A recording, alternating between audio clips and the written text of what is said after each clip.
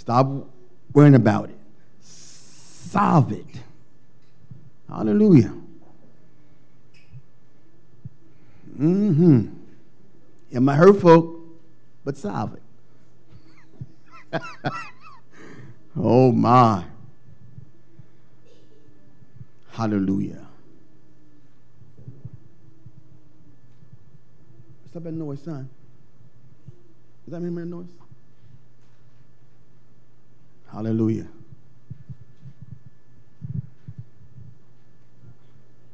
Glory.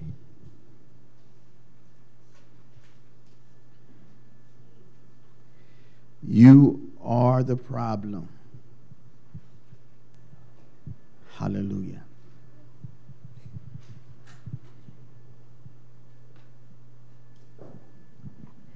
Can we start? Yes. As hard as it can be for you to believe, Yah has ordained you to be a problem solver in the earth. Just like we solve math problems, we can adjust to solving life problems. How about that? 1 + 1 still equals 2. Okay, so we have to learn how to solve our problems the same way we solve math problems. We think it through. Like, okay, 1 + 1 is 2. This happens and this happens. It means I got to do this. Solve the problem. Don't get in a problem and just later and say, woe is me. No, solve it. It gives you what?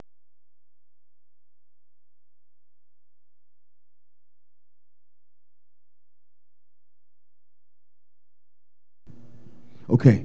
Most of the time, we are our worst enemy.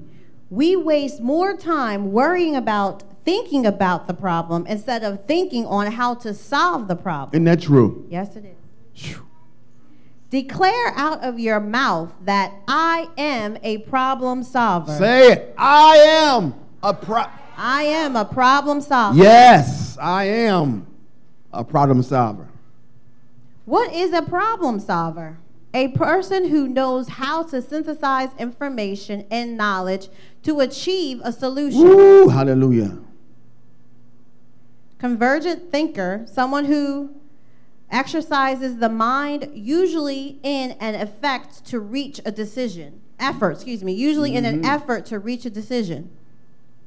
An effective problem solver has a set of indispensable beliefs and convictions that direct and propel their thoughts, actions, and daily behavior. So that means a person who's a problem solver has convictions and beliefs on how to solve his problem. So they already have a connection to some power on really how to solve it. With us, the connection is of Torah. His word shows us how to solve every problem. Oh, wow. Every problem's in there. Every one of them's in there. Every one of them. Okay? All right. These beliefs are so deeply ingrained in their psyche that it will take the force and willpower of an entire world to shake these feelings of certainty. Let me say here, you must take a habit of spending time with Yah.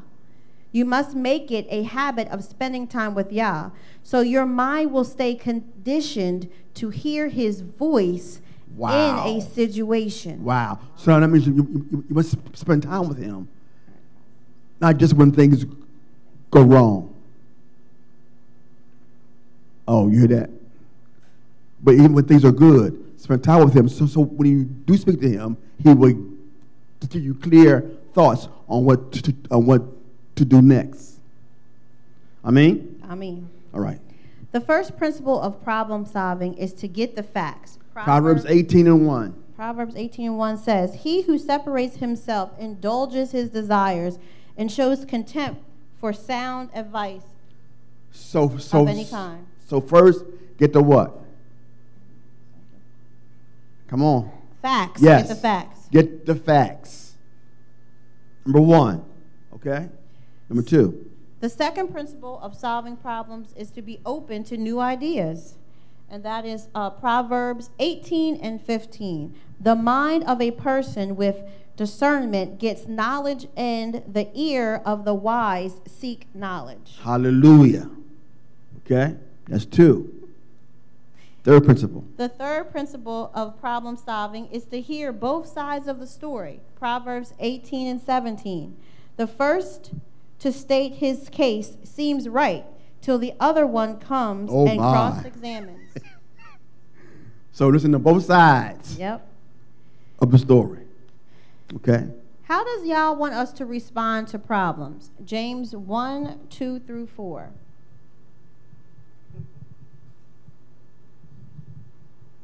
No, that means you don't cuss somebody out. You don't roll your eyes. You don't slam doors. There's a way to solve problems without coming out of who you are. Regard it all as joy, my brothers, when you face various kinds of temptations. For you know that the testing of your trust produces perseverance. 4. 2 to 4. Okay, sorry. 4 says, but let perseverance do its complete work, so that you may be complete and whole, lacking in nothing. Hallelujah. That's how we respond to a problem. How can we handle problems? How can we handle problems? Psalms 145, verse 14.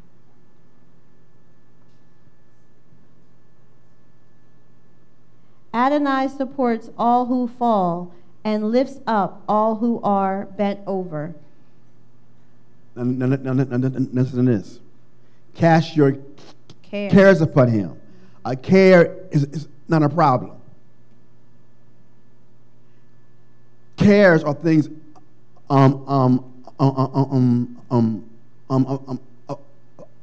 cares are things of the heart that you can't do anything about it. But see, problems are in your control.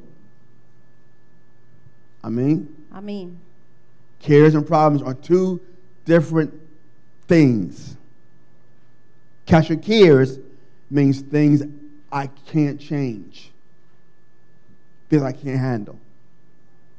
All right? Okay. Sometimes y'all can free us from burdens and problems. Matthew 11:28. Come to me, all you who are struggling and burdened. Wow. And I will give you rest. Yes, yes. Trust. Okay. Trust that y'all's ultimate purpose for your life is good. And that means all things work together for the good, for those who love God, for those who are the called, according to his purpose. Amen? Therefore, he knows what he's doing in your life. Hard time solving your problems. James 1 and 5.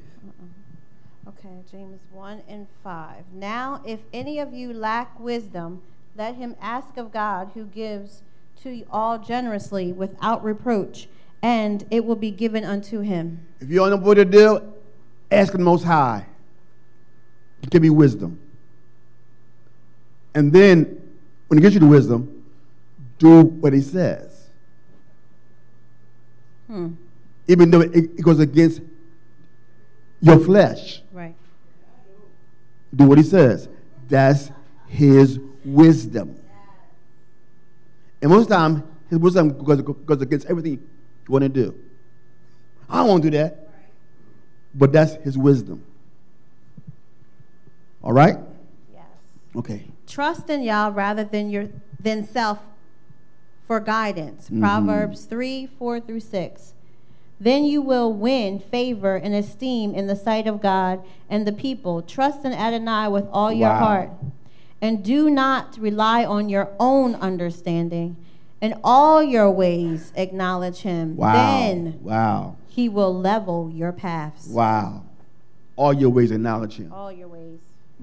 Wow. And then he will show you what to do. And see, we can't trust our own self sometimes. Because sometimes we are mean, mad. You bad, mad. Oh, my. Okay. Beliefs are opinions that we have about things, ourselves, others, and the world around us that are injected with the undeniable sense of certainty. Good problem solvers are good thinkers. Good thinkers. They have less drama and problems to begin with and don't get overly emotional when faced with a problem. Ooh. They usually see problems as challenges in life experiences and try to stand above them objectively. Proverbs 1:7. The fear of Adonai is the beginning of knowledge, but fools despise wisdom and discipline. Yes. Proverbs 4:6-7. Hallelujah. Don't abandon wisdom, then she will preserve you. Wow. Love her, and she will protect you. The beginning of wisdom is the beginning of wisdom is get wisdom. And along with all you're getting, get insight. Understanding. Yes. So wisdom says to embrace her. Take her with you everywhere you go. Wisdom. All right? Proverbs 19:20. 19:20. Listen to advice and accept discipline. Oh, my. Right there. Right there. You wrong. Just say, I'm wrong, and get over it. Accept what? Discipline. So that in the end, you will be wise. Wow. Proverbs 29:11. 29:11. For a fool gives vent to all his feelings. Ooh, did you hear that? A fool gives vent to all his or her feelings. This is how I feel. Bam. No, don't give vent to all you feel. Because sometimes what you feeling is you. Right. So you mean we can't get on Facebook when we get mad? That's right. That's right. Gives vent to, Ecclesiastes. But vent to all his feelings, but the wise thinking of afterwards steals them. Ecclesiastes 2:26.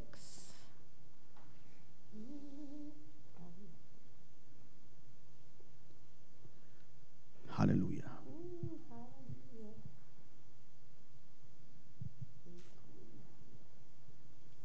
Hallelujah. So you are the problem solver. Stop asking people how to do it when you already know how to do it. The problem is you're afraid to do what you know you got to do. Right. You don't want to deny yourself. Yes. Just solve the problem. Ecclesiastes 2:26. For to the man who is good from God's point of view, he gives wisdom, knowledge, and joy. But to the sinner, he gives the task of collecting and accumulating things to leave to him who is good from God's viewpoint. This, too, is pointless and feeding on wind. So that means you might as well do it God's way, because if you do it your way, everything you gain from doing it your way is going to end up with. Okay. That's right. Okay. James. We did it already. Okay. So James 3:17. James 3:17 says, but the wisdom from above is first of all pure, then peaceful, kind, open to reason. Hold on. Joy, what you saying? The wisdom from what? Above is pure. Yes. It's what? Pure and peaceful. And peaceful. Kind. That means no arguments. Wisdom is peaceful. Wisdom is also pure. And it's what? Kind. Open to reason. Mm-hmm. Full of mercy. Wow. Wow. And good fruits. Without partiality and without hypocrisy. Wow. All right. Good problem solvers. Good problem solvers use a combination of intuition, I apologize. Spirit and logic to come up with their solutions. Intuition has more to do with the emotional and instinctive side of us, and logic is more related to the cognitive and thinking. Good problem solvers use both of these forces to get as much information as they can to come up with the best possible solution. In addition, they are reasonably open-minded but logically skeptical. Now here goes some issues that the men of God had to solve the problem. This is good right here. This is good right here. Solomon, 1 Kings 3:16 through 28. This is so good right here. After this, there came to the king 2 women who were prostitutes. After presenting themselves to him, one of the women said, "My lord, I and this woman live in the same house, and when she was in the house, I gave birth to a baby. 3 days after I gave birth, this woman also gave birth. We were there together. There was no one else with us in the house except the 2 of us. During the night, this woman's child died because she rolled over on top of it. So she got up in the middle of the night and took my son from next to me while your servant was sleeping and put it in her arms, and she laid her dead child in my arms. When I awoke in the morning to feed my child from my breast, there it was, dead. But when I took a closer look later in the morning, why, it wasn't my son at all, not the one I gave birth to." The other woman broke in, "No, the living one is my son, and the dead one is your son." Now, stop there. How would you handle that problem? Where's the mic at? Now, how would you handle that problem? They'd be arguing. Two women saying, "The baby's mine." No, it's mine. With nobody there except those 2. How would you solve the problem? No. It's not. Take a blood test. Take a blood test. Well, see, back then they had that. So, you'd be like, "What do you do? What do you do?" Okay. Now look how the wisdom kicked in. This is how they spoke in the presence of the king. Then the king said, this woman says, "The living one is my son. Your son is dead." While the other one says, "No, the dead one is your son, and the living one is my son." "Bring me a sword," said the king. They brought a sword to the king. The king said, "Cut the living child in 2. Give half to the one and half to the other." At this time, the woman to whom the living child belonged addressed the king. Please, she felt so strongly towards her son. "Oh, Lord, give her the living child. You mustn't kill it." But the other one said, "It will be neither yours nor mine. Divide it up." Then the king answered, "Giving the living child to the first woman, don't kill it, because she is the mother." All Israel heard of the decision, and the king had made and held the king in awe, for they saw that God's wisdom was with him, enabling Wow. him to render justice properly. So when he said, all right, you just got the child in half, the mom must say, no, give her the child. That's how he knew who the real mother Right. was. No mother's going to let that happen. Right. And that's wisdom. He knew how to solve the problem because he saw the wisdom of the Most High. Now, us, we be like, I don't know, call the cops. Call the cops. I don't know, just call the police. I don't know what to do with this shit. Okay. Moses. Oh, was that Moses, Exodus 18, 13 through 24. The following day, Moshe sat to settle disputes for the people, while the people stood around Moshe from the morning till evening. When Moshe's father-in-law saw that all that he was doing to the people, he said, "What is this that you are doing to the people? Why you sit there alone with all the people standing around you from morning till evening?" Now, listen to this.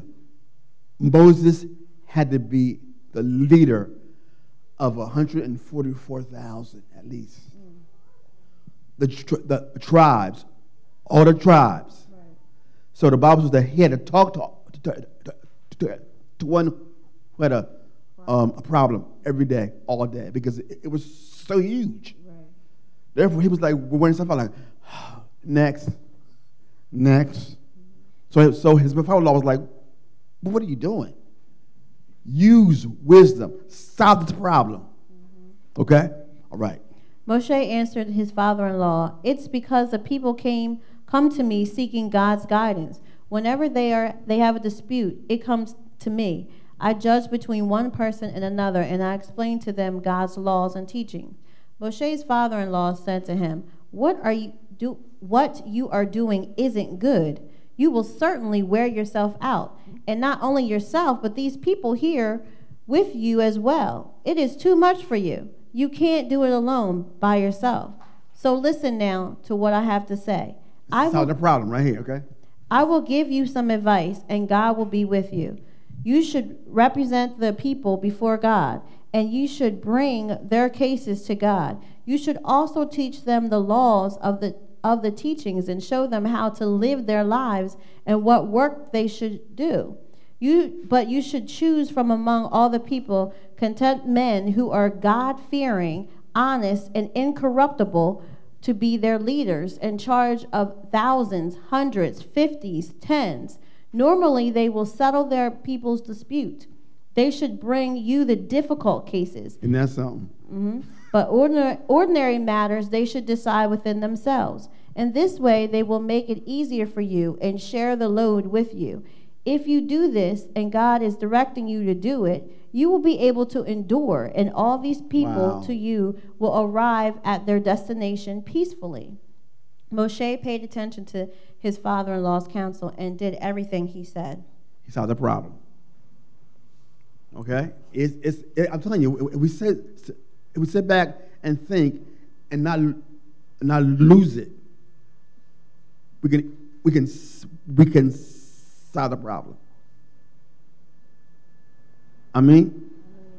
All right. Next one. Apostles. John 6, 5 through 13. So when Yeshua looked up and saw that the large crowd was approaching, he said to Philip, "Where will we be able to buy bread so that these people can eat?" Now Yeshua said to